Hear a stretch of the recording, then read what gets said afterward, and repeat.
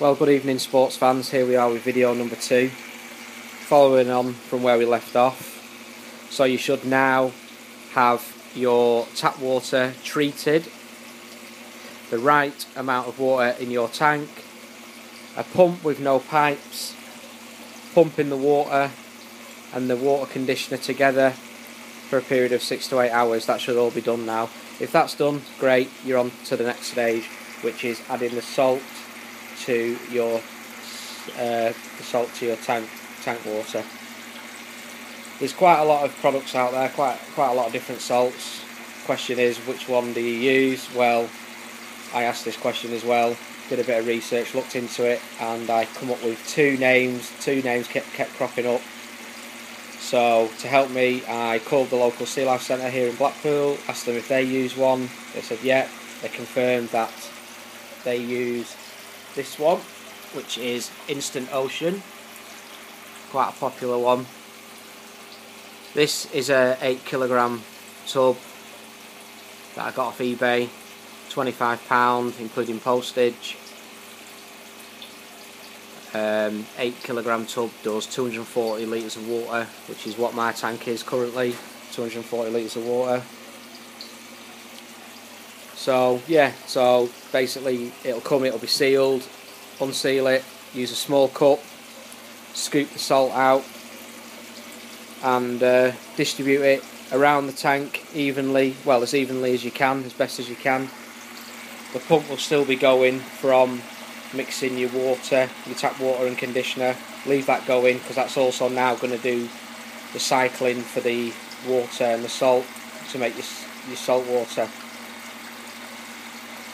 You need to really do this for a minimum of 24 hours, I'd say, at least 24 hours, no less. Give it a good mix. I don't know if it shows up in this video, but in my tank there's actually indentations in the tank, and what you need to do is, while your salt is mixing in your water, you need to check it every 2 to 3 hours and check that it's mixing okay, and you will find that you might get build up of salt in certain areas. Quite an easy thing to do, bit of plastic pipe or whatever you've got, something that's nice and clean. Obviously you don't want to pollute the water before you begin. If you've got a build up of salt here, for argument's sake, put something in and just move it around and spread it out. That tends to do the trick. And then yeah, just leave that mixing up for 24 hours.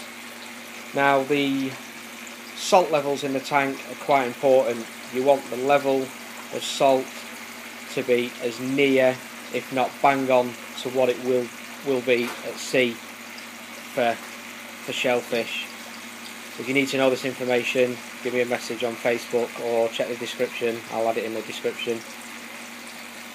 Checking the salt levels, you'll need something called a hydrometer. Now, a hydrometer, there's various different ones. I got this one off eBay. It was about £8. Just don't get it. Do not get this type of hydrometer. They are rubbish. They're crap.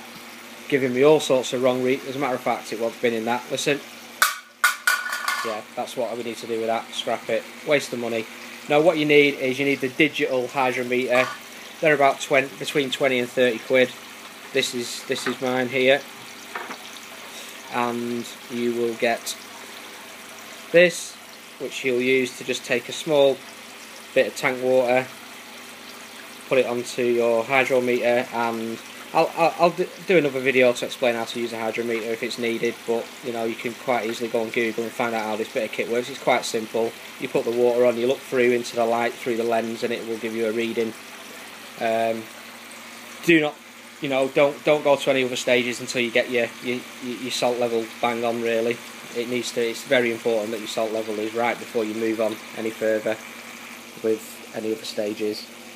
So hopefully this video has helped you out, and you're another step closer to creating your live lobster storage tank, and we'll see you with some more details in video 3.